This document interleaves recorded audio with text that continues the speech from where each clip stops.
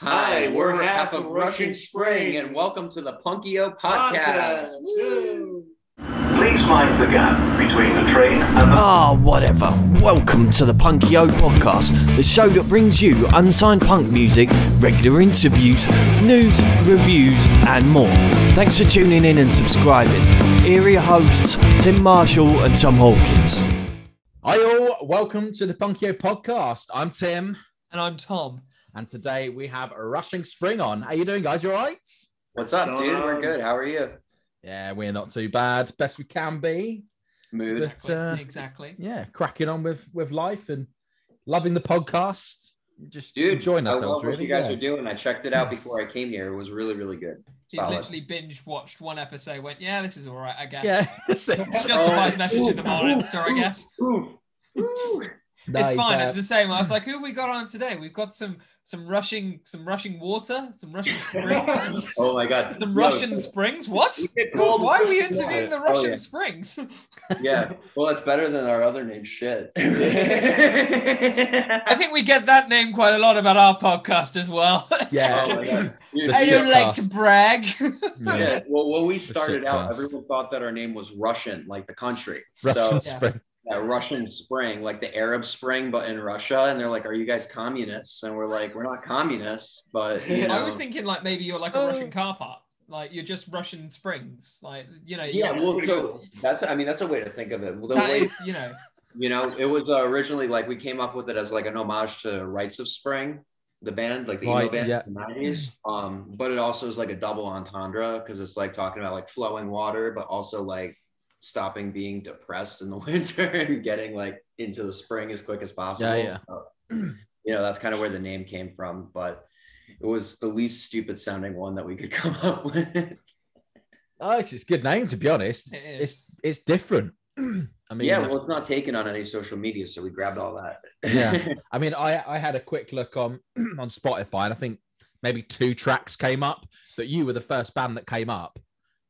Which is great. To write your band name and have that come up is really good. So I mean, if you start I typing was other too bands... busy on like Quick Fit looking for some Russian springs. Brilliant. There we go. All right, guys. So just tell us a bit about yourselves. What you two do in the band. My name's Austin. I'm the lead singer, kind of chief songwriter, rhythm guitarist, sometimes pianist. Sometimes drummer, sometimes bassist. Is it just you? Are you just a solo act? You brought your mate along just so you can make it sound like you've got a band, all right? It's a solo act. We all know. Oh yeah, totally, right? And then Eric, who are you? I'm Eric. Hi, Eric. Hi, Eric. I am You're an alcoholic. and I'm an alcoholic. Yeah, and I am the drummer of Rushing Spring. And that's probably all I contribute to when compared to Austin's list of traits. Listen, all right. Austin's brought whatever he thought this was. He thought this was a job interview. Yeah. We're not starting a band, mate. All right. You don't have to be like, I can do this in the band, can do that in the band, can do all of these things in the band. Well, I thought we were forming the Punkio podcast band. Oh, yeah. Yeah, we can do. Yeah, we can do. Yeah. Well, Tim now says we can. Tim's the boss. Yeah. Yes, Tom. I'm the boss. Well, I'm the boss. Because there you go. I basically annoyed Eric into joining our band. So Join. I actually bullied him online. This is a true story. Yeah, I bullied Eric online, and then he ended up joining the band. Love it. So like we don't encourage this, by the way, on the Punkio podcast. We do not encourage bullying of any form, even if it does mean you get an additional band member. Unless it gets you into an awesome rock band. Yeah. So normally I do not condone bullying. But basically how it happened was, so we formed in 2018. So we've actually been together for 2 years. And in 2019, our original drummer left and we were looking for a new drummer. And I went online to this like band networking website and I found Eric. And everyone else was like 60 years old. And like, I mean, that's like the kind of people that like you find on band networking websites. That's what I was looking for, to be honest. He was kind of looking for a 60-year-old Grateful Dead jam band or something, right? Dad band. Dad band. Are you sure you want like granddads in your local area? Oh, well, that's kind of actually where it was. But, right, yeah. Right, we all make those mistakes. We all click on Yeah, the I links followed from one time of to the time. links on those websites and I ended up meeting Eric. But I mean, he was the only dude that was like under 30, and he was wearing like a Kiss shirt and like a drum kit, and I was like, this is the fucking guy. That's right? what Like, this is the guy. Excuse me, man. You like Kiss and you look under 30. Yes, I like Kiss and I am under 30. You're hired. Yeah, you don't even know what I do. It's just like you're hired again. Yes, right. Exactly what we're Don't looking for. say less, no more. So Our band is nothing like Kiss, but I want ya. I want yeah, you. so Would that's you? exactly it, right? And so like I messaged him and I was like, hey dude, this is the band and you're gonna join us. And then like he didn't answer. So then I was like, what the fuck? So I like to play hard to get. Yeah, he played hard to get. So the next day I messaged him again and I was like, I would really appreciate it if you checked out the band. And then the next day I'm like, check out the band. And I did this like every day for like a week until he felt bad for me. And then he like checked it out and he was like, okay, this is actually pretty rad. And then we met up and then he joined the band a week later. So this is like the only situation where like online bullying actually worked. Is he holding you against your will, Eric? Screen. You might not be able to see it on your screen, but I'm actually handcuffed to a I was radio. going to say, is he holding you against your will? Yeah. Can you blink twice? Blink twice. We will get help to your location. This podcast is actually a big skin operation to free me. And see, the other thing that he didn't tell you about is that I live on his couch, right? And I don't pay rent. Hi, have you know the Punkio podcast is connected to all law enforcement. We are actually the Federal Bureau of Investigation, and you're under arrest, my friend. Oh no! Oh no! Plot twist. Your tunes are too good. Under arrest. Twist.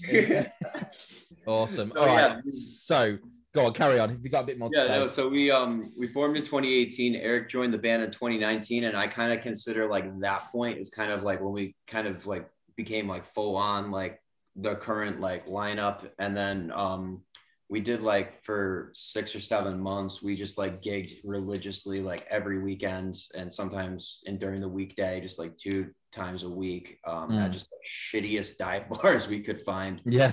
Just like put in the work. And yeah, we were starting to build like a local following, and then COVID happened and we got shut down. We were supposed to go on our first tour. That didn't happen. But, you know, it is what it is. And, you know, it ended up being a good thing because we ended up signing with Get Even Entertainment at first, which nothing against them. We ended up going with Word is Bond after a while, but it all happened.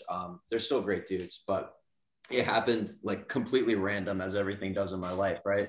Yep. So I friended this dude, Jack White, who still is a close friend on Facebook, specifically because his name was Jack White, and he's not the real Jack White.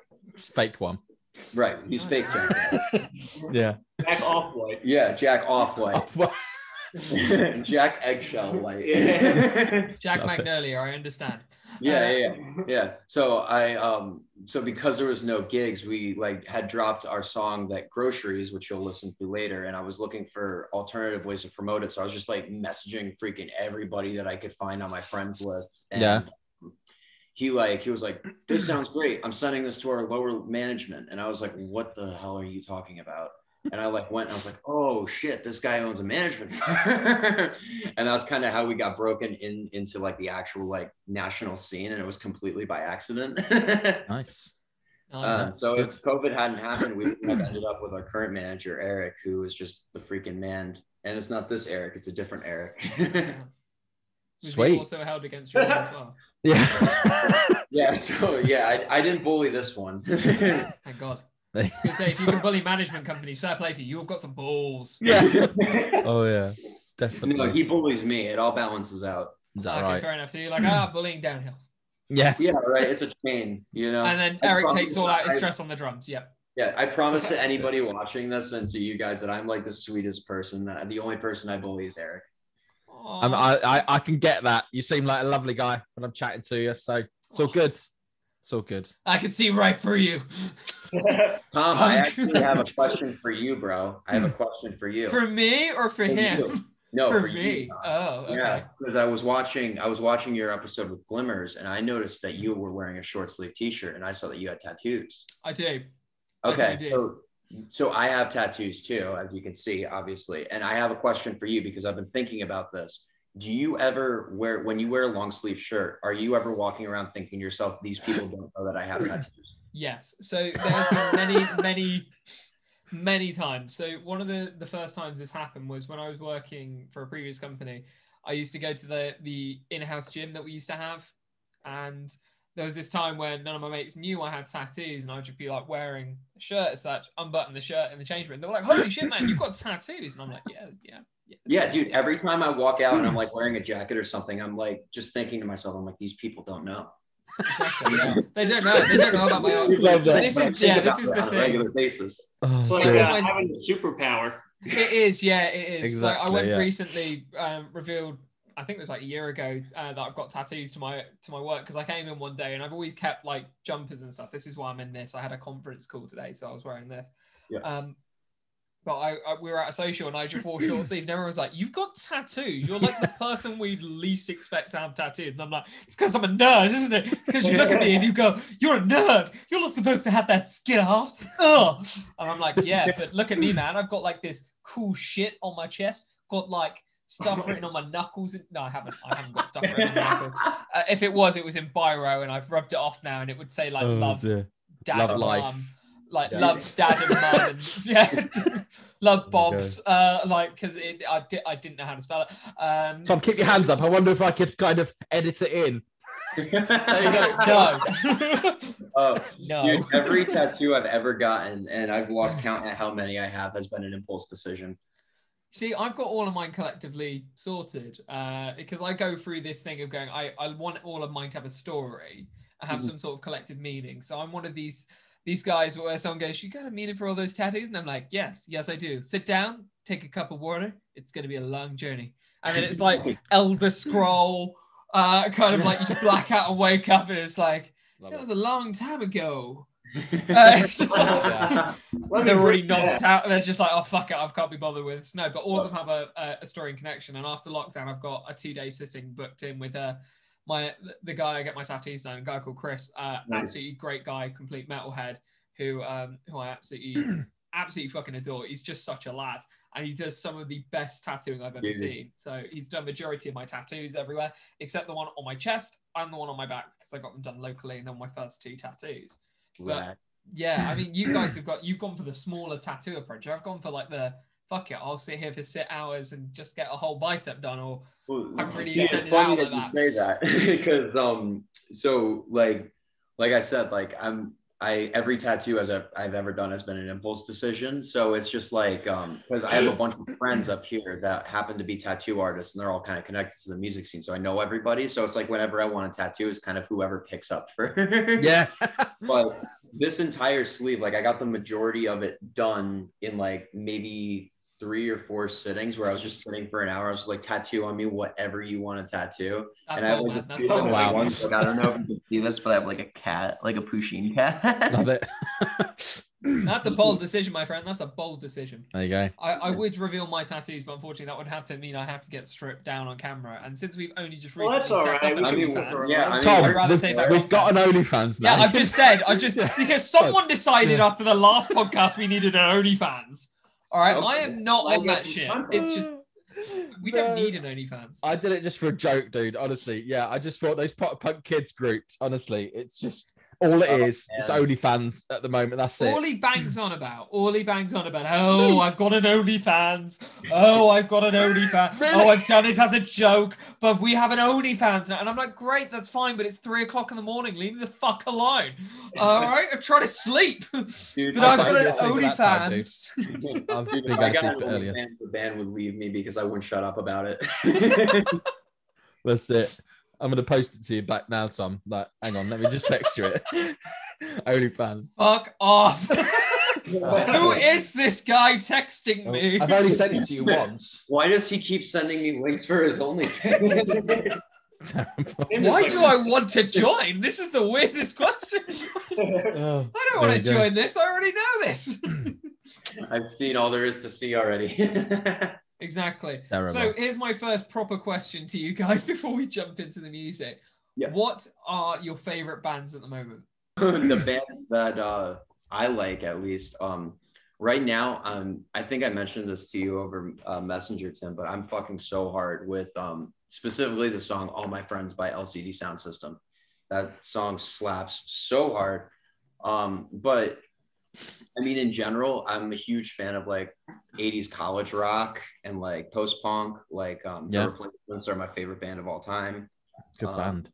The Smiths, even like power pop like Big Star or Joy Division, New Order. I'm on a huge Bleachers kick right now. Like Jack Antonoff, I simp for Jack Antonoff so hard, dude. Like Jack Antonoff, if you're watching this, Rushing Spring wants you to produce our next record. Hit us up. I simped for you for a fair price. Yeah, right. Please. But no, he like revitalized Taylor Swift's career. He was like the mastermind behind that.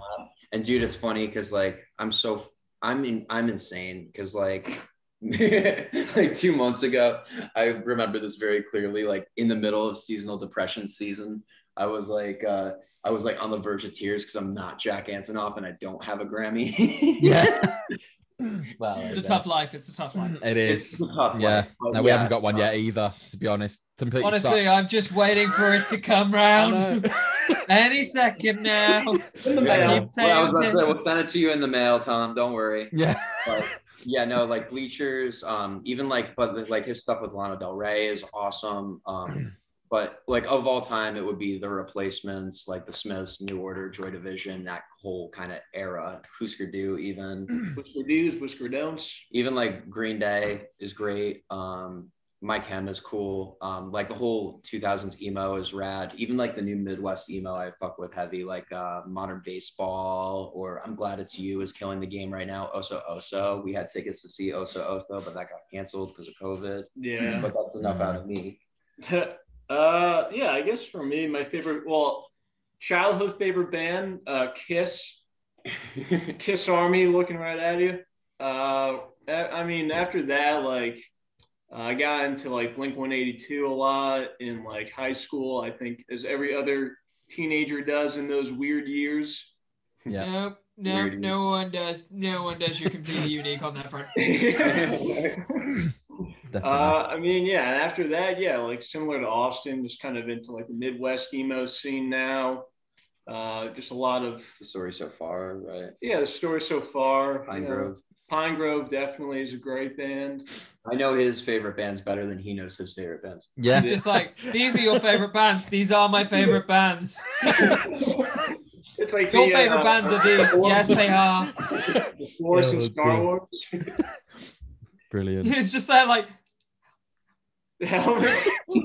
my eyelids, I close them because we're more and more convinced that we may need to call the FBI on you guys. The more you joke about it, the more I'm just going, okay. And just to remind you, what's the next question? What's your exact location and what's your movements in the next 2 hours? Also, what's the reg of your car? Also, what color is your car? Also, can you describe your height, build, what you're currently wearing, and geographic location? Oh my God! Wait, Eric? You know that I called the FBI once, right? What? Oh, okay. I need to hear the story. So there's a story behind this. I got contacted by my pharmacy about refilling a script that I didn't put a request in for. And I freaked out about it. And so I was like, what do I do in this situation? Well, it's kind of like fraud, so I should call the FBI. So I called the FBI. And they had me on hold. And then they were like, FBI, how can I help you? And I was like, so if this happened, they're like, yeah, well, we deal with like $1 million like frauds. Like you're talking about like somebody who probably put in the wrong error code on a script or something. And I'm like, oh, I'm so sorry. Thank you so much for calling. Have a good day. Brilliant. I wouldn't know how to call them. Tom, what's our version of the FBI? Good question. I think we've got the NCA, National Crime Agency, which is slightly potentially. That's ours. We've just got the normal police. Yeah. We've got the normal police. We've then got the police that then go around in unmarked cars, which we call the police. Yeah. We have ARU, which is armed response, and then we have the National Crime Agency, which is the kind of pillar off from that. And then we have Line of Duty, which is a show in the UK, which is an accurate description. Very accurate. AC-13, I think they're called, or something like that. Yeah, we have go around cracking on bent coppers. Yeah, that's it. Police interceptors, that's a good one as well. Police interceptors. We've got road wars as well. We have hot fuzz. That's another part of our police force as well. There you go. Brilliant. Yeah, that is exactly what our police force is like. Yeah, hot fuzz. Fargo. Fargo, Reno 911. Yeah, Brooklyn 99. Hawaii 50. Yeah. We're familiar with you guys. Yeah, we're familiar with you. We are indeed. There you go. Dude, we were watching Baywatch too. Yeah. That's not the police. That's just some lifeguards. Well, dude, they don't do their job. Like they are shit at their jobs. Well, the new one or the old one or both. So Eric found a channel that's literally exclusively Baywatch. And so like we've been watching Baywatch. Baywatch and Bob Ross is like all we watch. And so they don't like the whole show is based off of them like not doing their job. Yeah, and the funding for this lifeguard team is incredible. They have like all the state-of-the-art technology at their disposal, and they destroy it. Dude, exactly. In the name of saving a wild animal. Yeah, it's crazy. I'm surprised how much they afford the slow-mo cameras. Oh yeah. Well, dude, we watched like a 5-minute montage of them in like a hovercraft. Yeah, they really milked the montage. It's so 80s. It is. It must be. And to think all those poor people who have ended up suffering and perishing because they've just been caught in slow-mo.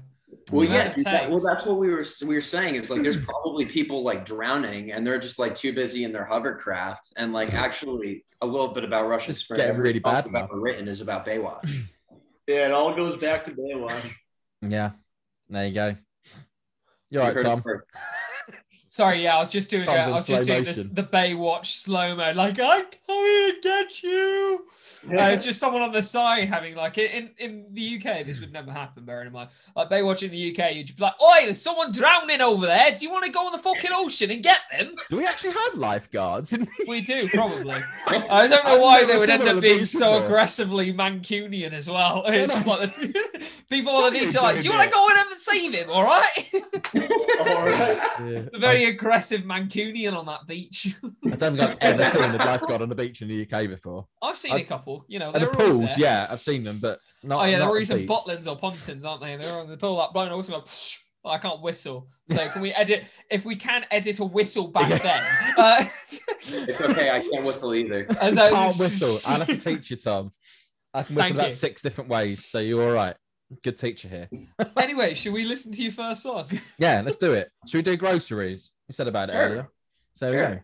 Awesome. Enjoy. So here is Rushing Spring and Groceries.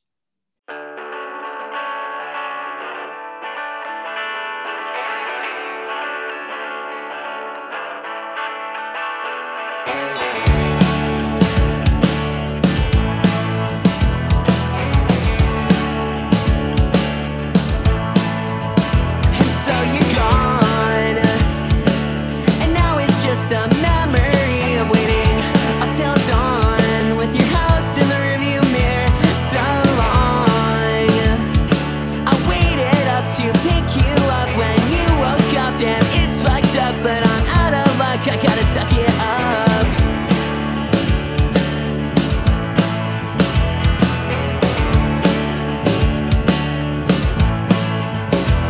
You were all the things I never meant to say.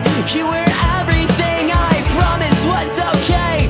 You were a feeling in my gut and a distance in my eyes. You were an itch in my throat and a loud and sudden noise. But when you sleep, do you dream of me? 'Cause I dream of you constantly. And are you alone? Or am I just a note in your diary? So please just let me know.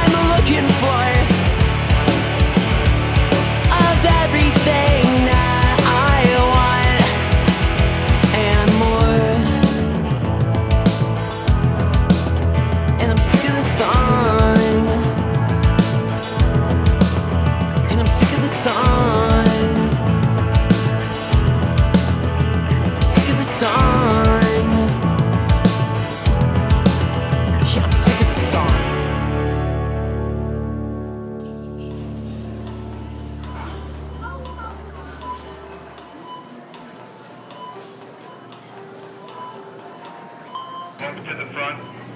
Hope to the front. Your friends are waiting.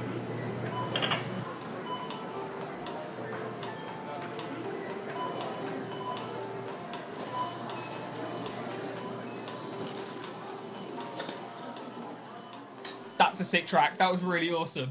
Really enjoyed listening to that. Yeah, that was really cool. So, what's the story behind the name of it and the kind of the track in general there? So I wrote that song in like 10 minutes. Nice.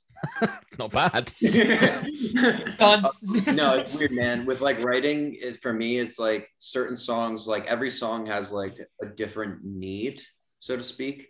Like sometimes like I'll sit down and like literally like 10 minutes will come out like perfect and I don't have to do any editing or anything. And I'll be like, how the fuck did I just do that?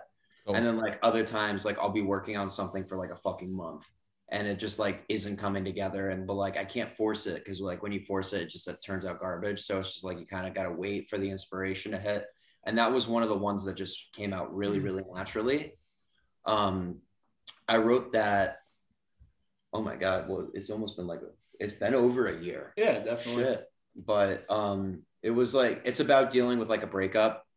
And so where the name comes from is it says, I remember the first time you promised me we could be happy like the normal people we see at the fucking grocery store running errands with so many places to be. That is a sick lyric. I think it's a very meaningful one. Yeah. I think we've all, breakup wise, we've all been there. And that crave for normality as well is something that is just overlooked in relationships many times. And it's weird, like I've kind of had like a little bit of a non-traditional life in that sense where it's like I didn't go to college, I ended up I run my own company and all of this stuff, so it's like I never really went with the flow, but like there's always been like that internal craving like, hey, what if I did that? And this kind of expresses that a little bit. It was very, and like the lyrics to it are very literal. So it's like, and so you're gone, and now it's just a memory of waiting up till dawn with your house in the rearview mirror. And it's because the particular ex that I was writing about, I hope she's not watching this. She's actually right here. She's right here. Right? Let me just get her out here. Why are you in the UK for? I used to pick her up early in the morning. So that's what it's talking about is picking her up and driving out. And so it's like, that's just a memory now. So like, there's some literal parts in it, a lot of my songs, a lot of our songs is like, there's fiction, there's little tidbits of truth and parts of me and everything. But, it's more fun to spin it and kind of like do what you will and kind of make it its own thing. So it's a little bit of Of course. I mean, sorry, go on. No, sorry about that, man. Fun facts. There's a sample at the end of that where you can hear a grocery store, right? And, yeah. And so it says over the intercom, hope to the front, your friends are waiting. And we actually recorded that in a real grocery store. No way. That's amazing. I love that. I had a buddy who worked at a grocery store and I went in there with my little phone, went up to the intercom and he went and did it real quick for us. He was actually fired after that. It was this yeah, right. And he took us to court over it, and it was a whole big thing. Just like fucking hell. Yeah, rushing spring, rushing lawsuit. That's it. Yeah. Let's get this shit through. There you go. But yeah, and I was going to say, I used to write lyrics quite a bit when I was younger because I was in a band, and I was the main kind of lyric writer / guitarist. We try and write them together. But it's all about your influences in life. I mean, if you didn't write about that, then I don't think there's any point in writing lyrics, because for you, when you write something, there's always someone that's going through exactly the same thing as you. So you reach out to them and help them in a sense. So that's what I love about that. Even like building off of that and kind of going back to what you said, like if you look at the lyrics at the big kind of ending to it is actually it's very self-aware, because it goes are you alone or am I just another note in your diary? So please just let me know, because I'm sick of writing the same songs, always using the same chords, and I swear I'm not unstable, I'm just unsure. So it's like very self-awareness. And at that time I was kind of in a rut as a writer. And Yeah. I mean, I've been writing songs since I was like 11. I've been playing guitar since I was 6. So it's that kind of broke out. Amazing. And I was like, oh shit, we have something here. And that was kind of, it ended up being like the first single that we actually have up on Spotify. That was like the first one that dropped and kind of got us with the management companies and all that stuff. And it was like, That's cool. you could feel at the time when I wrote it, like it was like, okay, this is something new. Yeah, definitely. Well, I think I said this on every podcast since, but AJ said, if you have one good song from AJ from Makeout, if you have one good song and you drop it to management companies and labels, if they like it, then yeah, you're set. And I mean, we've had so many bands send us songs through, and they're just not produced well at all, and it puts us off to put it on the podcast, and I'm sure it puts off fans as well. I mean, if it's not produced properly, then it's I wish we could go to that. To go over that and just be like, it's not. It's difficult because we appreciate the time and effort that goes. Of course, I'm not trying to shame any no, bands. I'm not. But sometimes there is this. I'm really particular with what I like. So, for example, let me restart that. I'm very particular with what I like. However, if I like something and I really, really like it, I will listen to it like that. I'll be hooked on it. An example of that recently, there's a guy that posted an ad on Instagram, targeted ad, a guy called Thrones. He posted a song called Overview. He's got like 200 listeners on Spotify, very new, and I've been hooked ever since. It's been on my repeat weeklies now for about 2 weeks, been talking to him on Instagram. It's a sound that's very similar to like Jeremy Zucker, Love, those kind of people. So it's right on my street. And then For You the Moon, who we're going to be getting on the podcast, have had one song. They're signed to Slam Dunk Records. Yeah. And they released Talk at, on the 5th. So 5th. Yeah, so no, sorry, they released Talk, which was a couple of days ago. And when recording. Yeah, when recording. Sorry. So I think it was the 4th. No, it was the 3rd. They released it on the 3rd. Sorry, I do apologize. And just fell in love with it. It's I've just been hooked on it, and I can't stop listening to it. And it's another breakup song. It's another song about breakups are the best. Yeah, with all those song, sorry. And then we have other bands that send in stuff, and I've had bands that send stuff, and it's not hooked me for whatever reason. Sometimes it's the lyrics are too overpowering, and it didn't really make sense. Sometimes it's just timings are off. Sometimes it's the music overstems the vocals. Yeah. And so it kind of just goes, well, it's good, but I'm not passionate about it. Therefore, I can't be passionate about that. So I have to be honest with them. And I hate doing that because I know how much it means to them. Of course. Yeah. And then, well, that's a huge compliment to us. Yeah. Right, we'll take it. Hey, you guys are shit. We'll take whatever we can get, Tom. Yeah. Honestly, a good 3 out of 10. Shit's not the worst we've ever heard. Is that right? Well, then I hate to see the people you turned down. Yeah. Honestly, man, you should have heard it. Mark Hoppus was pissed when I said I didn't like all the small things. And he was like, I say that, but I think I've only ever turned down 3 bands potentially. It's not that many, but yeah. I feel like for me, it's all about as Tom said, the production. So if the vocals are, you can't quite hear them, and I think, well, I don't know, there's something not quite right, and I don't think it catches you, even if it's a fucking amazing song. Yeah. If that's wrong, I don't know, it just doesn't work. So yeah, dude, I'm so anal about my vocals in production too, is because like you wouldn't believe how many actual vocal tracks are like on those tracks that you're hearing. Because like, so the way that we do it is like, there's like my lead vocal, and then there's 2 doubles of that are lower, and then there's harmonies to that, and it's all like pan stereo spread. Yeah.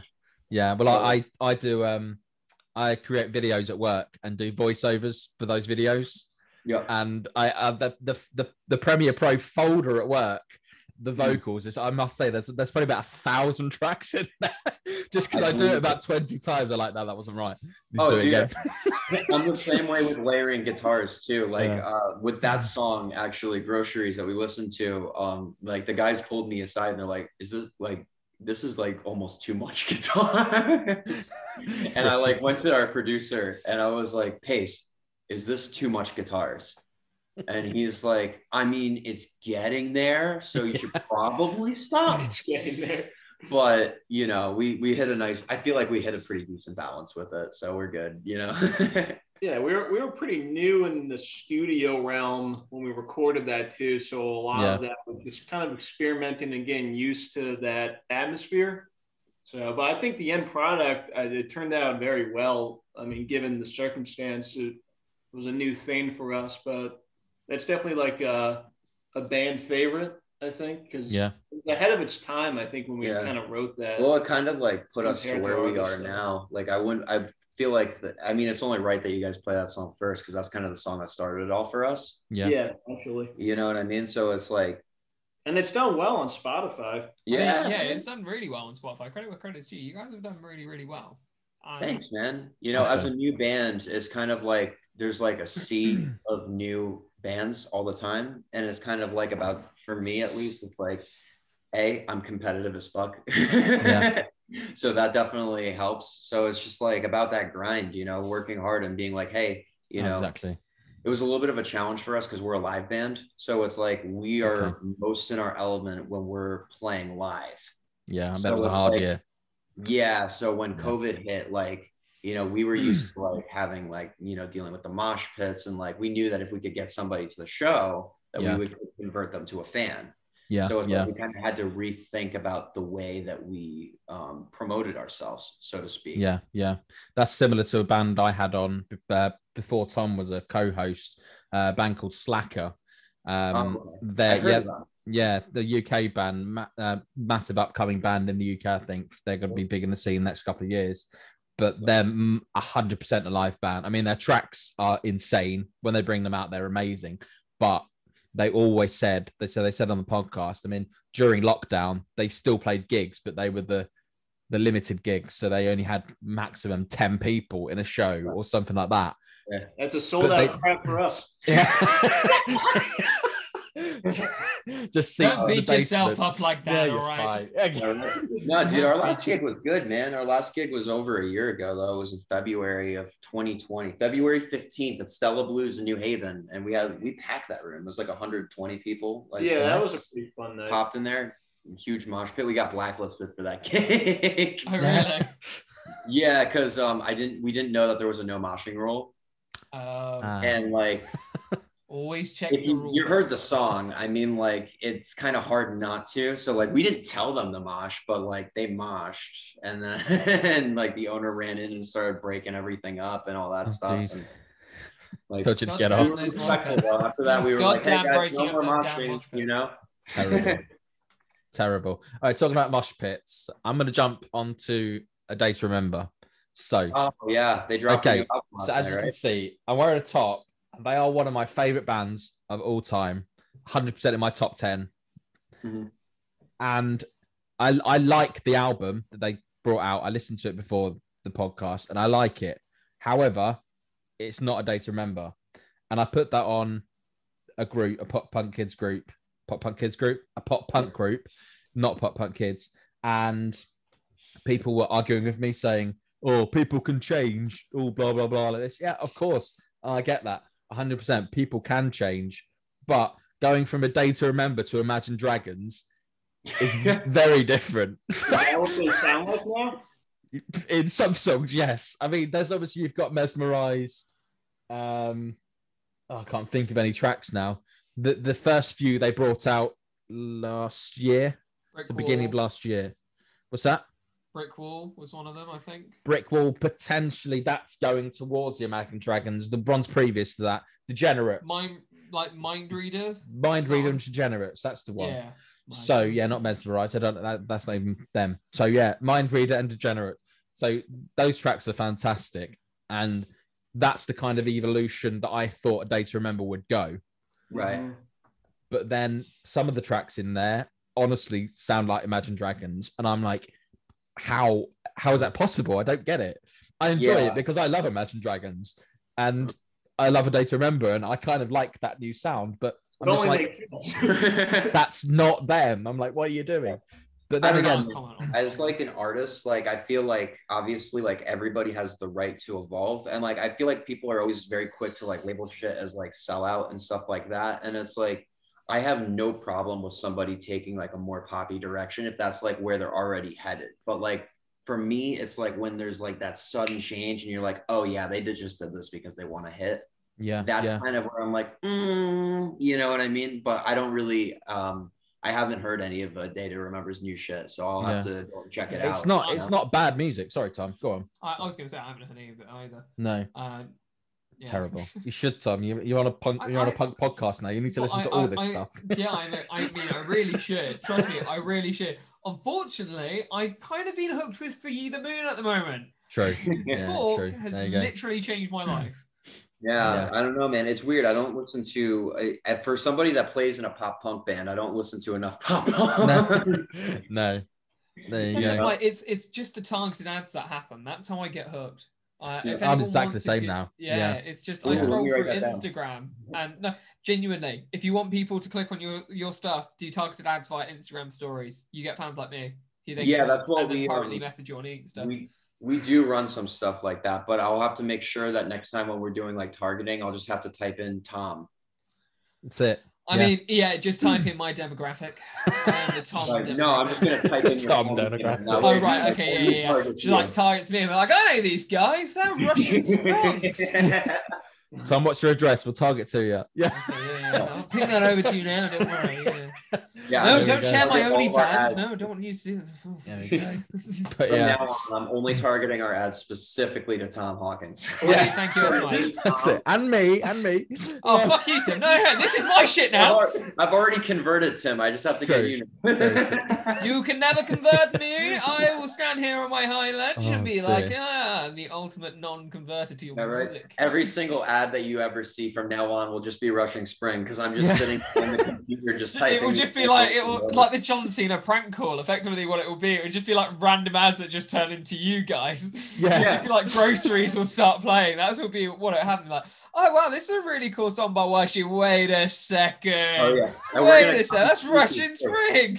Yeah, we're gonna come in sneaky, dude. You're gonna see like an American Eagle ad or something, and you're gonna be like, wait a second. I know that model. And it's just going to be me, just like, you know what I mean? Brilliant. Love that. Just like a double take, be like, how the fuck did they do that? Oh, dear. It's like some blonde bombshell. I'm like, wow, okay, yeah, I'm interested. It's like a Hollister model. I'm like, that's from Russian Springs. Fucking mind blowing. How is he doing that? This blonde hair chick, and it just turns around. It's just my face, and it's like, he's just like, listen to Russian Springs. Listen, watch us. Like, okay, I listen. Just leave me alone. Oh dear. There we go. Okay, another band I want to talk about, and for me, I think this is going to be an album to beat for the year. And Tom, do you know what I'm going to say? Machine Gun. No, but this year, Tom. Oh, we're talking about year, Machine Gun not last Kelly? year. No. Ignore that for now. Come on, Tom. Who's my favourite band at the moment? The album that I told you the other day was like the best. Rushing Spring. Rushing Spring. That's the one. Oh my god! Have you heard Rushing Spring's new album? No, it's Architects. I knew it was Architects. I was only teasing. Yeah, it's a fantastic album. It's unbelievable. All right, they are a band that have changed. That 100% they've changed their sound. However, they've done it kind of gradually. They've because they, I say this every time, but because they lost probably a most important band member. Yeah, band member. They had to change the sound because he kind of brought the essence that he did. Right. So over the few years, they've kind of evolved and they've brought back a bit of that old sound, and it's beautiful. It's absolutely beautiful.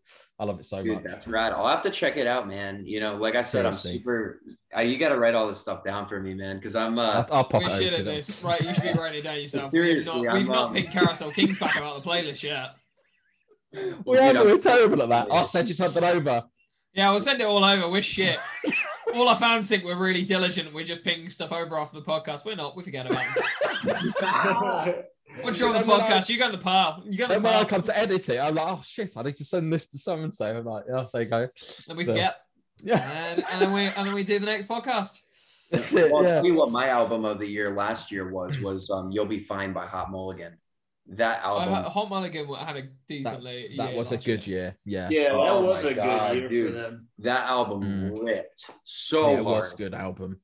I think one of my faves was Knuckle Puck, actually, 2020. Yeah, Knucklepuck's album dude, was Knuckle decent. Puck. That album slapped. I've never used that word before, but it did. So there you go. Knuckle Puck slaps though. They're good. Yeah, really they're good. What they do. But I'm gonna have Come to on, Tom. now. Mod Son. Oh, okay. Wow. I thought you were just saying Machine Gun Kelly there. What? You want to chat about Machine Gun Kelly? Okay, Tim. Let's chat about Machine Gun Kelly. Let's all right. not. Let's chat about. Let's have a podcast without him. Come on. No. I want to bring him up because I've been listening to him again, and I like his music. It's good. Well, thanks What's to your Travis thoughts on it? Barker. If it wasn't for Travis Barker, that album probably would not be what it is. I agree. He is, I completely agree. The heart of pop punk, and he's kind of fueling that career path for him. He's doing that for a lot of bands now, or artists. He is. Has he done that for Mod Sun as well? Does he produce Mod I think Sun's so. track? I think he's behind Mod Sun. Yeah. As far as MGK goes, man, like I respect the fuck out of what he's doing. Like honestly, like I don't know, people are jealous, you know, so they're very quick to be like, oh, it's like I put in all this work and then Machine Gun Kelly can just come in and just drop an album. And it's like, yeah, but he built his fan base way before this. You know what I mean? Exactly. This is a natural transition towards more of his influences. Was I a particular fan of the record? You guys are going to hate me. I wasn't a huge into it. I mean, it's like fine. You're allowed your own opinion. You know, but I respect the fuck out of what he's doing. And here's the thing, right? It's like as an artist, right? His job is to elicit emotion. That is his job. And the fact that so many people are talking about it proves that he did his job. Yeah. I've said this many times, and the reason I bring it up is because it's probably it sounds so douchey because I don't want to be one of those guys, even though I've got an Eden tattoo, and Eden music-wise means a hell of a lot to me because it's not just the music, it's the friendship and like closer teas like that. Machine Kelly, on the other hand, is probably the only album I've listened to from front to back, constantly. Couldn't fault it. Extended version came out, couldn't fault it. And it gave me something that I didn't know I needed. It gave me every bit of happiness that I didn't know I needed. It gave me the points where I just needed to remind myself what sadness feels like. It just reminds you of pop punk and why I think Halfway Atlantic described it really well. It's cookie cutter. It's very stereotypical, but it's almost a love letter to the genre. And that's how I see it. And my appreciation to that is it's this love letter to the genre. And I love it so much because it reminded me of how much I love music. Songs like Jawbreaker, Split a Pill, Drunk Face, I'm just trying to remember that, Hangover Cure, Forget Me. I could go on. I could list literally the whole album and just be like, I love all of them for this reason. I went for a drive when we were going between full-on stay-at-home lockdown and stay-at-home guidance. I went for a drive, put on Tickets for My Downfall, and just cruised, and it was beautiful. I haven't sang along to a whole artist music like that for ages, and that's why I vouch for it. That's why I've got such an emotive response to MGK, because you listen to something and you go, actually, this doesn't describe me, but I can empathize with this. I can't empathize with splitting pills. I can't empathize with being hungover and doing weed and stuff, but I can empathize with the feelings that may come from that feeling of euphoria, that feeling of being down. I can empathize with that. I can get down with that. In fact, I really like it. It's really cool. Well, see, that's the thing is he's great at communicating emotion, right? And like it or not, right? The pop punk genre was dying, right? It was dying. We were letting it die, you know? Yeah. And the fact that he was able to bring this and bring us back to the forefront, it gives smaller bands like us the opportunity where we can be like, hey, now that you're already here, why don't you check out a little bit more of the in-depth stuff and, you know, go into the scene a little bit. And it's pulling in new fans. Oh yeah, you know? And he is. Like, yeah, he is, and I respect him for that as well. I don't love the album as much as Tom. I love the album. Don't get me wrong, but I don't love it as much as this guy. He's a bit of a fan. Ain't you, Tom? A little bit. The point being, it's like a spotlight put on. So I just went on Tickets to My Downfall sold out deluxe edition and scroll down to the bottom on Spotify. The kind of 6 bits and pieces that come up are about the best rock songs of 2020. Pop punk's not dead. Pop punk people, pure pop punk, the scene, etc. So just to click on that, so to click on Pop Punk's Not Dead, we've got bands like Mod Sun, All Time Low, Point North, Stand Atlantic, The Home Team, Grayscale, Eat Your Heart Out, Never Kept, Sundress, Neck Deep, Simple Creatures, Day to Remember. All right. And all of these bands are going to be linked in some way back to you guys. So it's going to be someone that's going to go bang, bang, bang, bang, bang, pinball effect, and end up with you guys. So I don't understand, much as you love or hate his music. It's good for the scene. And that's the thing. It's like, that's how I got in the scene. You know what I mean? Like when I was a kid, you know, I found Green Day, and then through the magic of YouTube, I was able to go and find like, oh, okay, well, here's Operation Ivy. Here's Minor Threat. You know, here's Fugazi and all of this stuff, and like led me into like the kind of taste that I have now. And without like Green Day as that starting point, which for these kids, I feel like it's going to be MGK. I would have never known about all of these phenomenal bands that I love. Exactly. Yeah, there you go. Well, on that note, I'll say he's a bit of a somebody in the scene at the moment. And let's play your track. What a transition. Somebody. Okay. There we go. I'm getting good at these transitions. This man, his transitions, just fucking mind-blowing. So here we go. So here's Somebody by Rushing Spring. Enjoy.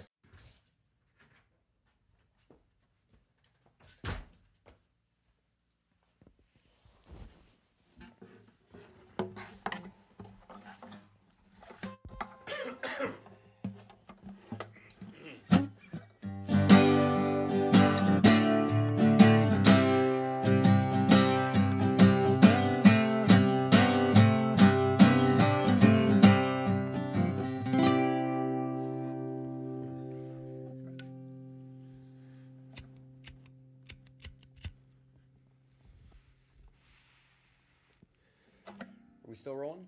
Yep. Okay.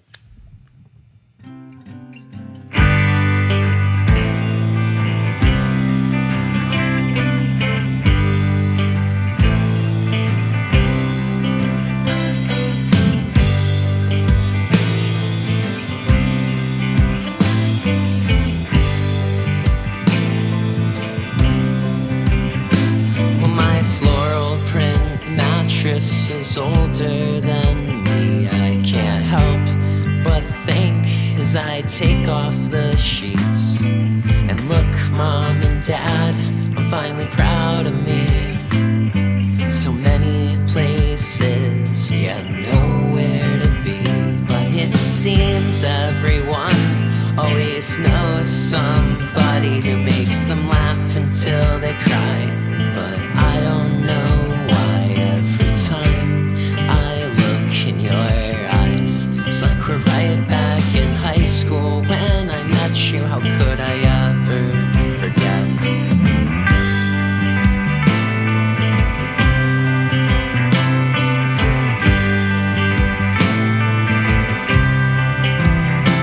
And you say you're not sure what this life's got in store for you. Just take it step by step. You can take it minute by minute if you have to. It's so odd to think we're not teenagers anymore. 'Cause I don't feel grown up, no, I don't feel grown up at all.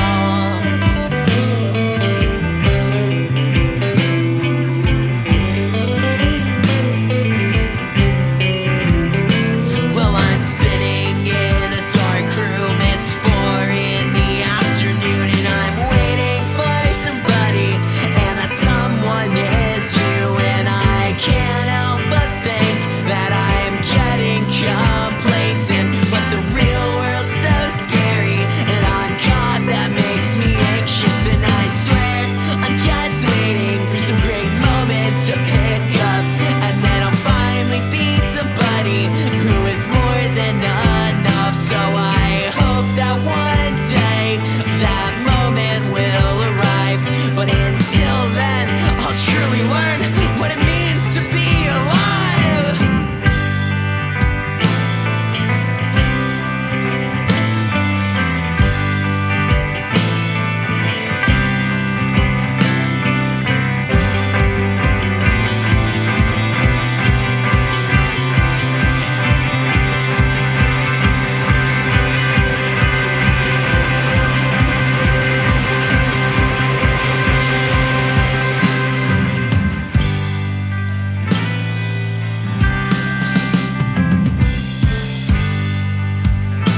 Guess when it comes down to it, the truth is, I miss you. miss you a lot more than I thought I would. Is this goodbye?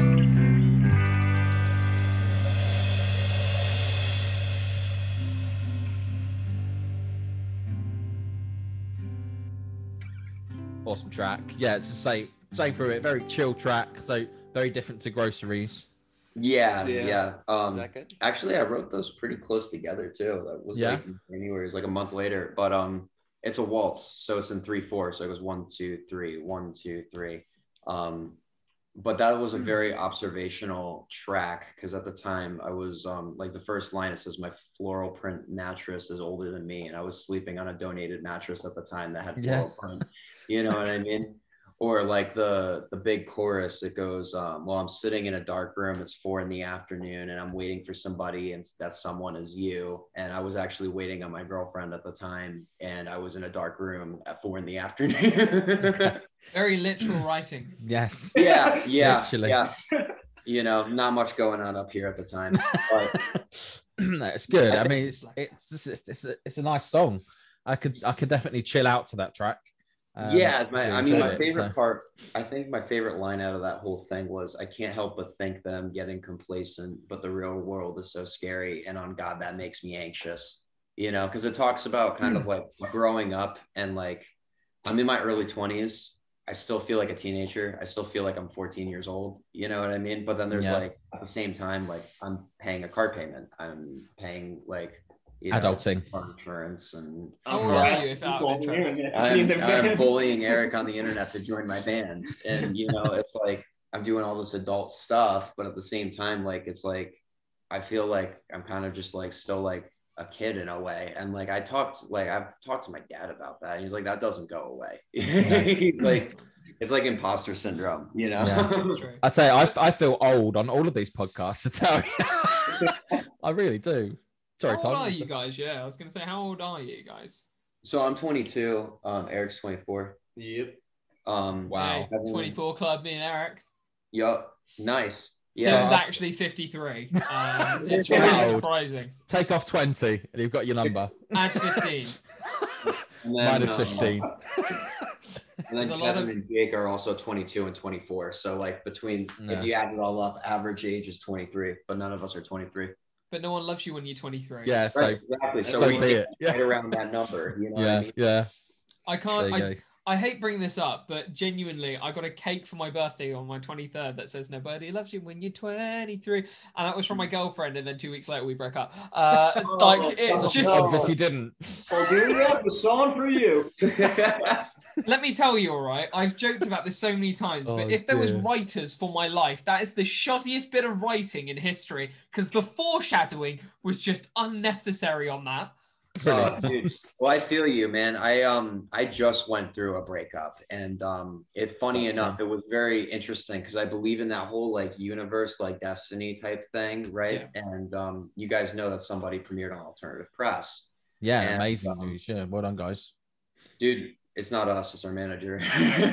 Well done, manager. Well done to your manager then. No, it was fine, we'll just say well done to someone. Well done you. No, well done somebody. There you go. Yeah, right. Well done, so we had like it was weird because we like to us it was kind of, it's like all of these things, like it's still like kind of imposter syndrome where it's like to see our faces up there and that kind of shit. It's like, hey, we're still like, you know, we still practice in a basement, you know what I mean? And it's like we still do all this shit. But he calls me and he's like, hey, so I got us Alternative Press and it's going to be on 2/25, and that's my ex's birthday, and she had broken up with me. So it was very much like, okay, you're choosing the band over this, you know what I mean? And it was like, okay, well, there's a reason for everything, you know what I mean? So it's cool how destiny works, and now I'm going to just start dumping my baggage on you guys. It's fine. So it's fine. What would you say your I think this is a question I haven't asked before. What would you say your breakup songs are? Because pop funks is full of them. Right. Why do we think about breakup? Pop funks. Pop funks. Why do we think about breakup? Because I can speak that like as a kid, what really looped me into like the love of music was David Bowie and the Beatles, right? And the Beatles, I always like the faster stuff, the younger version of them, and it's all love songs. Yeah. So it was kind of like engraved in me where it's like, you know, like I really like the whole aspect of like falling in love, falling out of love, kind of like that middle part in between it. And like writing about it is something that is universally relatable, you know? Like I can't say that somebody knows what it's like to go through a heroin withdrawal, but I can say that somebody, like 9 out of 10 people are going to know what it's like to be falling in love or fall out of love. And it's something that people can relate to. And it's also something that elicits a lot of emotion too. Exactly. That's why, I mean, all genres write about love. Of course they do.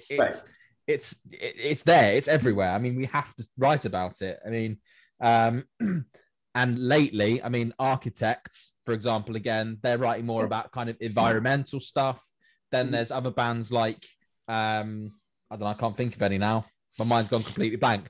But yeah, I mean, there's only those certain, maybe 10 things that people write about. I mean, it's always going to be the case because you want to, as I said before, you want to connect with your audience, your listeners. So, and you're going to with those kind of things. So, right. Well, it's weird because it's like, it's not very, it sounds, when we put it like that, it sounds a lot more intentional than it actually is. You know what I mean? For me, like writing is more of like, I hesitate to call it a defense mechanism, but like when I'm writing, like there's this very, like, I don't know how to explain it. Like I get into these moods where it's just like, okay, something's about to come out. You know what I mean? It's not always about love. You know, a lot of stuff is about love, or because like, but I usually, I have like, I don't know how to explain it. It's like something's coming, and then like I just kind of vomit it out onto a paper, and then just like, oh, okay, here it is. You know what I mean? And we have a running joke in the band that like every time I write a song, I bring it to the band and I'm like, this is the best thing I've ever written. Yeah. Is that right? Which I mean, I guess is a good thing because you always want to be progressing as a writer, but I can definitely vouch that some of the stuff that I've brought in and been like, this is the best thing was definitely not the best thing. Yeah. But like, you know, it's one of those things where it's like, you want to be constantly growing. You do want to try and find new topics. Exactly. You know. Yeah. I mean, yeah, my old band, my guitarist always said to me, Tim, what's this song about? Feelings by any chance? It's like, yeah, it is. Has it got the word feelings in it? Yeah. Sorry. We'll take that out. I used to, I think a lot of people just write about what they feel, right? So love it's a weird one because love is something we all know, and yet philosophically speaking, no one actually knows, if that makes sense. Right. Like, this is why we write about it so much, because we're kind of like, I think I've got a good idea of what this is. And then we're like, actually we don't when we lose it. We're like, actually that wasn't it. Maybe I don't know. We have this kind of like existential crisis of going, what is love? And my mind immediately what is love? Yeah. Fuck you! This is where my mind was going. I was like, great. Don't hurt me. Don't hurt me. No more.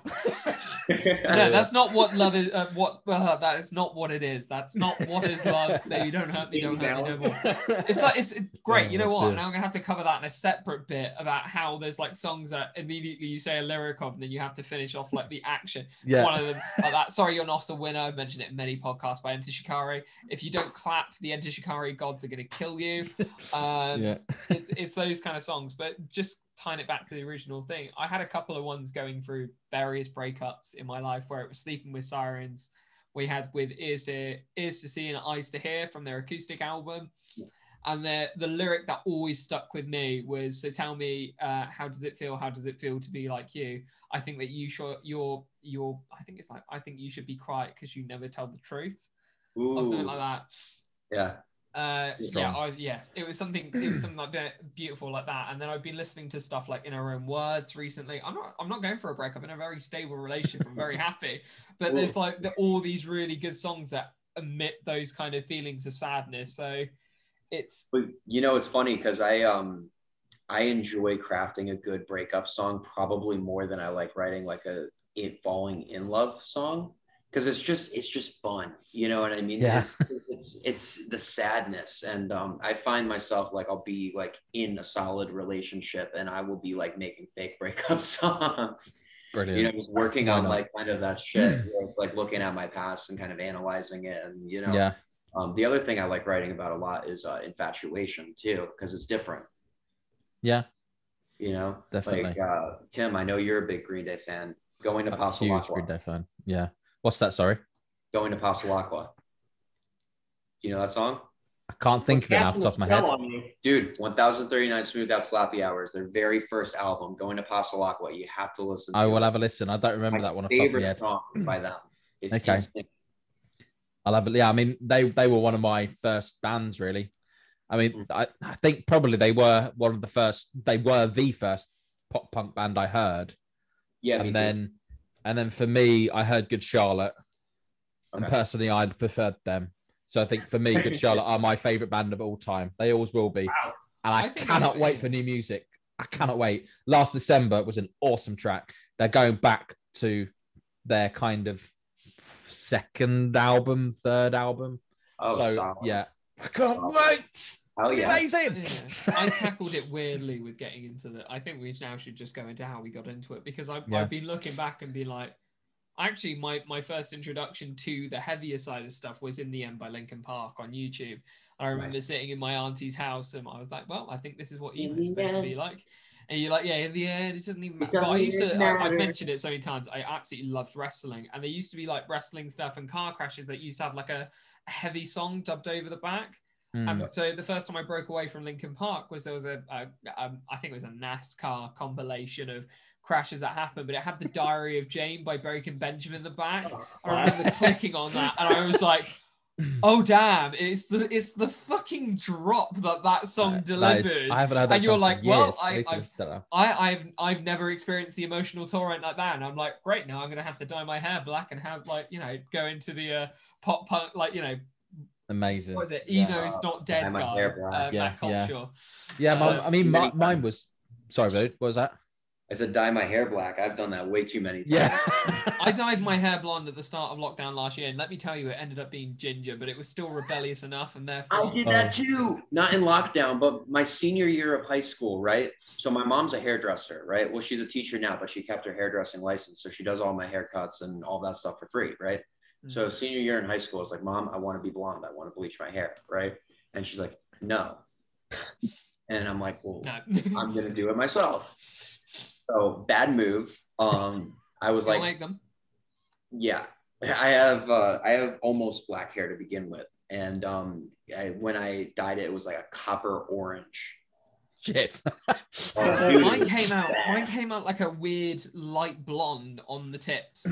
So I end up looking like fucking Boyle from Brooklyn Nine-Nine with frosted tips. And I used to get that joke around, be like, frosted tips, like frosted tip bros. I was like, can't tell me that Boyle was not the best character on there though, because no, it's got to be Gina. Whatever, man. You know what I mean? Like, sell out like everyone. I love Gina so much. Yeah, or Terry Crews, man. In general, Terry Crews can do no wrong by me. My favorite, genuinely though, my favorite character, he's only been in like 3 episodes, is Melipnos. Oh, dude, you know who my favorite character is? What's his name? He was also in The Office. Is it Pimentha? Oh, Pontiac Bandit. Yes, yeah. Pontiac Bandit. That whole fucking arc. I hate to say, I haven't watched it. I'm afraid. You haven't watched it, man. It's so it's something on our list. Lucy kept saying to me, "Oh, we need to watch this." So, have you watched Big Mouth out of interest? So no, I haven't, but my brother's huge into it. And, so Jay from Big Mouth is also Detective Pimentha from Brooklyn Nine-Nine. You know, the one that Rosa dates, and he's absolutely fucking bonkers. He's I couldn't remember what letter I smashed his face out to. I think it was H or something like that. Brilliant. It's also the voice of Jay from Big Mouth. I love that, dude. I love that TV show. So every time I see Jay, I'm immediately like, fuck, man, this guy's a nutter in Brooklyn Nine-Nine. Yeah. There we go. Okay, talking about TV and films. We're not talking about films. We're talking about TV. But next track is Breakfast Club Fanatic. So there we go. Fanfiction. Okay. Sorry, fanfic. I do apologize. Breakfast Club Fanfic by Rushing Spring. Enjoy.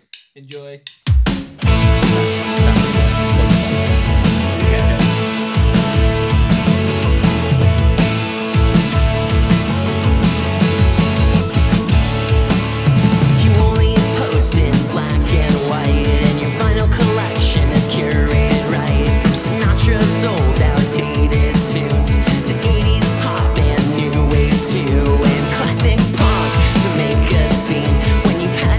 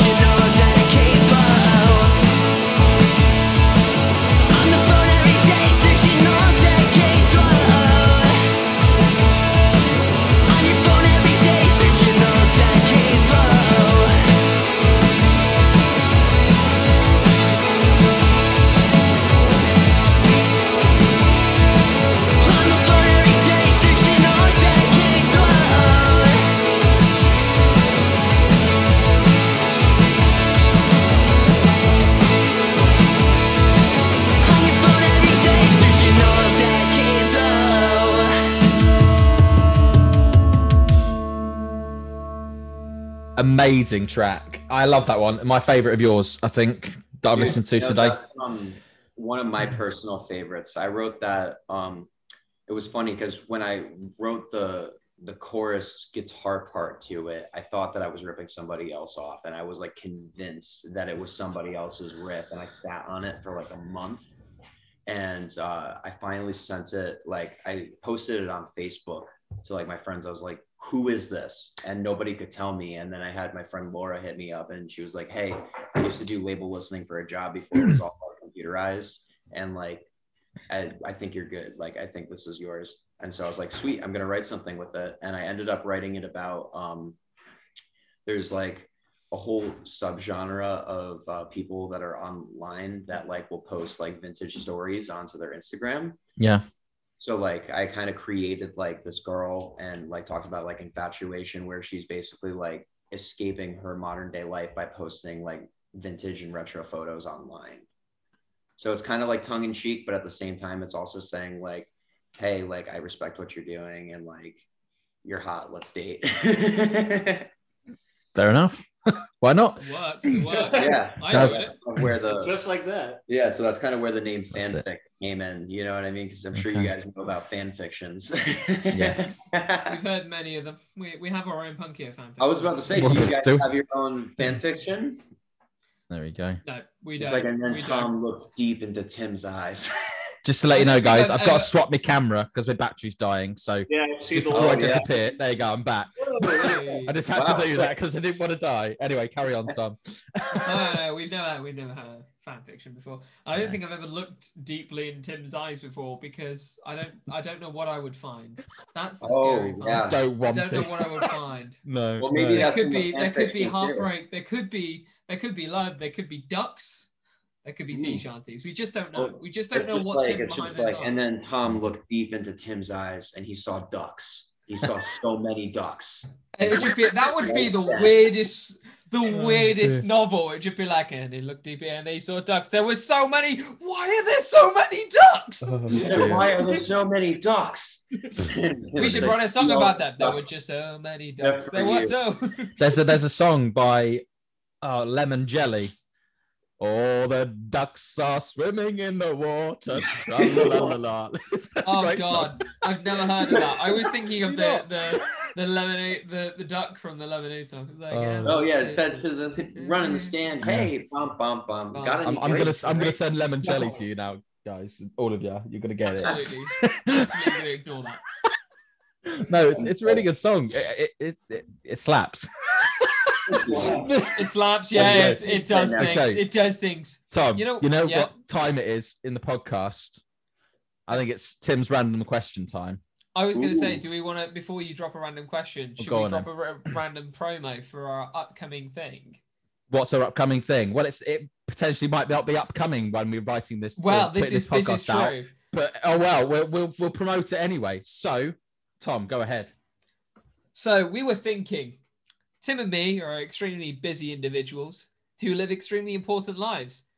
By day, I am a Superman, and Tim is also Superman because I couldn't come up with anything on the spot that was more original than Superman. But by night and evening or early evening, depending on we run this podcast on a weekly basis once a week, and then we go back to our normal lives. The shittest version of Clark Kent and Superman. But we want to engage with more bands. And we were like, how do we engage with more bands? We need a powerful way of engaging people and bands at the same time. We just need to hit them with a shot of information, a shot of something, just to be like, bam, this is a band you need to be checking out. We can't get them on the podcast right now because we do it once a week, and that's it. And so this is what we created. Punkio Power Shots. I know, fucking amazing. Beautiful. Woo! Yes. Tim, It's amazing. what's this all about? Because I've basically not summarized. So yeah, it's basically going to be shorter versions, just those shots that people need. So mainly going to be on kind of social media.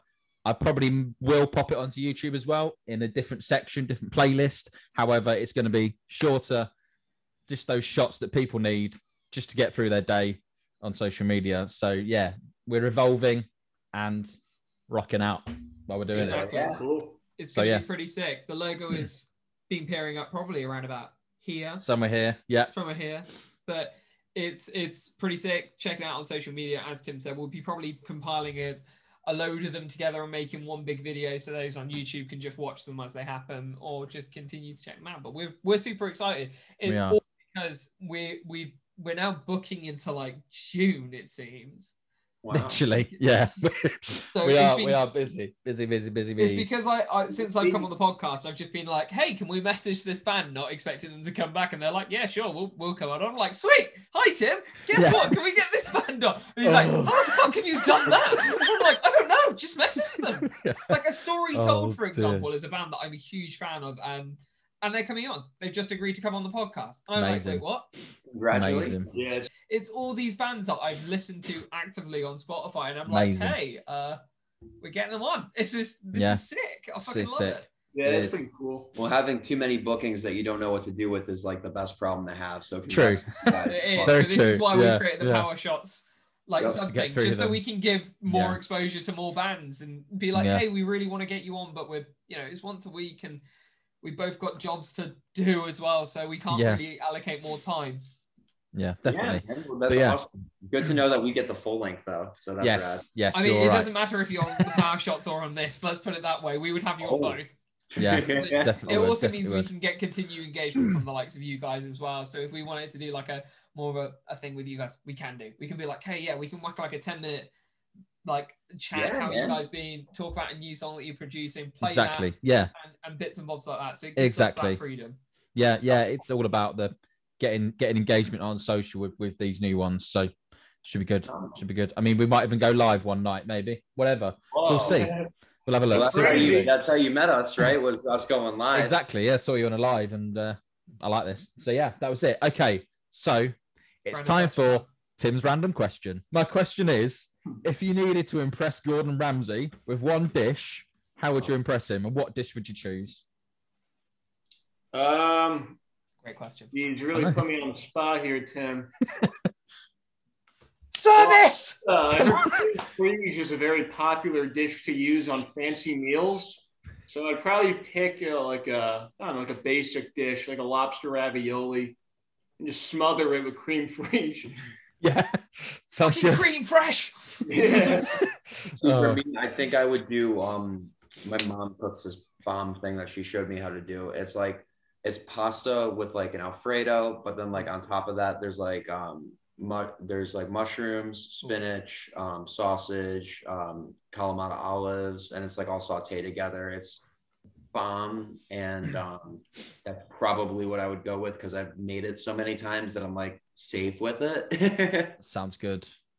But it's also like a level above like Kraft mac and cheese. We'll mail you some. Yeah. We'll mail you some. For fuck's sake, we haven't even got a PO box set up. We're already waiting for Wild Note to send us some pizza fucking rolls, and they haven't turned up yet.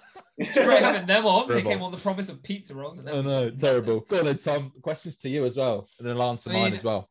I mean, I'm going to post the image about here of what I made recently. This was a beautiful sourdough. Rolls, it was sourdough. Don't flatter me and say they were ciabatta. Sourdough. All right. So I got some sourdough rolls. I cut them in half. Put some caramelized onion chutney on them. All right. I know what you're thinking. It's good already. All right. And you're like, Tom, how can you get better than this? And I'm like, well, I'm going to tell you. So stop talking over me. That's really rude of you. But I got some watercress and rocket and spinach and put that on top as well. And I was like, damn, this is going well. And then I cooked a rump steak in garlic butter. Sauteed it beautifully, got the sizzle just right. Don't say why I said saute, but sizzled it nicely. Pan fried about 5 minutes, so it's a rare to medium rare.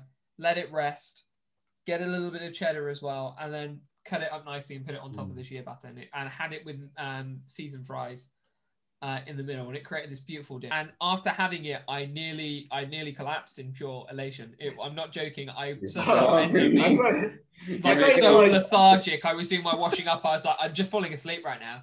It was so much fun. It was like all the salt and like fat you just ingest. It's just like, oh my god! It's just, just it's just like there going. I don't think I'm gonna make this, man. There you go. Okay, am I answering my own question as well, Tom? Yes, you're answering your own Tim's random question, Tim. What do you think this is? So for me, again, very basic. However, I have a secret ingredient that I put in it, and it's bolognese. What did you say, Tom?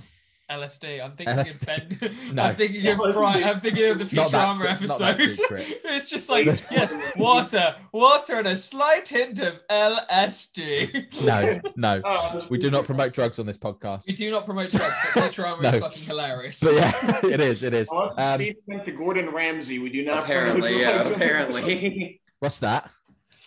I say, unless it's feeding them to Gordon Ramsay, we do not promote drugs on this podcast. Exactly. But yeah, for me, bolognese, and yeah, put a little secret ingredients in, and it is the best bolognese I've ever tasted in my life. What's so the much secret better than. ingredient? I'm not going to tell you. That's a secret. Well, there we go. So there you go. Soylent's green. You'll have to try it one day. I will try one day. Yeah. See if you can work out what a secret Whole thing ingredient has is. made me so hungry, dude. I'm definitely eating right after this. Yeah. but yeah, it's the secret ingredients. You can put it in It's chili love. con carne as well. It's love. Oh, cumin. No, not cumin. It's not a herb or a spice. It's love. Something very Worth a different to shot. It's that. love. It's love. It is love, Oh. yes. No, He it's not love. massages the bolognese with his hands as he's cooking. He plays like the music of the Italian. Plays the violin. Yeah. It's like you imagine the gondola. I don't even know what they call it. Just call them the people who use the gondolas. Do you feel like The gondola guys. Yeah. Yeah, he's going there. He massaging around the pan. He getting it like a dough, massaging the bolognese full of the love and the attention. It is bellissimo. Bellissimo. And then he goes to the chili con carne. He gets every individual bean. He massages the bean, and before putting it into the pot, massages every bean, putting into the pot. That's it. You got it. There you go. And that is his secret ingredient, everyone. It's love, attention to Love. detail, and massaging your food with unwashed hands. Thomas, I how always- dare you? Oh dear. There we go. Supposed to watch Right. her. No, I'm just kidding. Yeah, there you go. That's a call to the Food Standards Agency. There we go. Well, I think my random question's the perfect time to end the podcast, guys. So Dude. I want to say massive thanks for being on, guys. You've been an epic podcast and Dude, really thank enjoyed you ourselves. guys. Seriously, thank you guys. It was awesome. Yeah, No, well, you're very welcome, and yeah, best of luck in the future. And yeah, I'm on social anytime. If people hit me up, we can have a chat about your music and other music or whatever. So Don't hit me. Oh, yeah, I don't bro. want any Same to you time for it guys. from you. got any time for you. I haven't. I've got no time for you guys. Accept my friend request. I added you this morning on Facebook. I know. I saw it. I was like, who the fuck is this guy? Ignore and that I twat. realized that, and now I know who it is. I'm still like, I don't want to add him now. He's going to probably be arrested by the FBI after this podcast. Yeah, right? There you go. There you go. You'll see me in the news one way or another. Yeah. That Awesome. guy from Roshan Spring. Oh, dear. Never getting your Awesome. name right in the news. Like, in the No. news article, they're calling it Tushing Ring. Like, no, this is not our name. Tushy Tushy ring. ring. Love it. I would actually like to be called that. That'd be pretty Tushy funny. ring. We should have a band meeting after this. We're going to create a spin-off We're band. changing everything, guys. Sorry. Tushy ring. Love that. All right, Welcome guys. to do the podcast now and take down all the music. We're changing the name. There you go. Sounds good. Awesome, dudes. Well, massive thanks for being on. Take care. Thank you, man. Later, man. Bye-bye. Thank you for listening to the Punkio podcast with Tim and Tom. We hope you enjoyed this episode. Feel free to like, subscribe, and follow on all streaming platforms. Check out our social media pages where we'll be posting exclusive content and sneak peeks to future episodes of the podcast. We hope you enjoyed this episode and we look forward to catching you on the next one. Take care.